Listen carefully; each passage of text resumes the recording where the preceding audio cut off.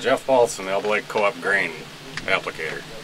When we first started out with the spraying, couldn't run the tank out, otherwise we'd end up getting air in the booms. And now it's causing the problem to have, you know, just spitting out our boom tips every time. They're just spitting out water instead of spraying. It took, you know, at least half the field to get all the air out. So then we decided we have to, what they call burping them, raise the booms up and turn it on, and it's just time consuming. So now we got the aspirators on the end of every section that we have here. Now it seems to really work. One round I notice that the air is out and it's spraying good then.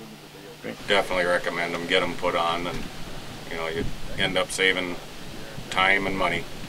That's the biggest thing. Okay.